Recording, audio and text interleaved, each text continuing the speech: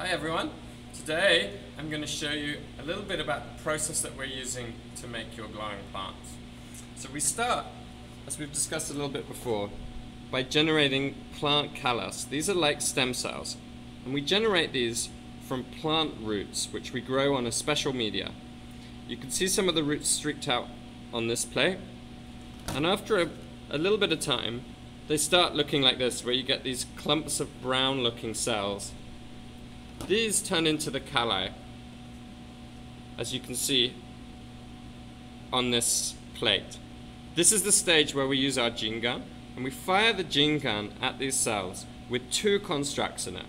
The first construct contains the glowing genes, and the second construct contains a selectable marker. And as we've talked about before, in a small number of cases, the gene gun inserts the DNA into the plant cells, and then we can regenerate them. And here on this plate, you can see what we hope will be the tissues that are going to turn into our glowing plants. We're growing these calli on a selectable media that looks for only the cells that include our selectable marker, which is a herbicide resistance. And as you can see, a small number of the cells are growing into little green clumps.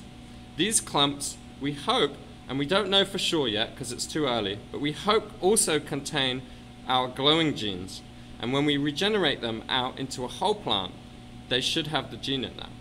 Now, what that means is that the plant will also have the herbicide resistance gene, and we don't want that to get into the final product. So once these plants grow a little further, we'll transfer them onto a root initiation media, and that root initiation media will allow them to grow into a full plant. And you can see here, this is a tobacco plant that's just beginning to grow some of its roots. In a couple more weeks, we'll transfer this over to soil, and it will be able to grow like all these other Arabidopsis that you see here, which are our existing prototypes.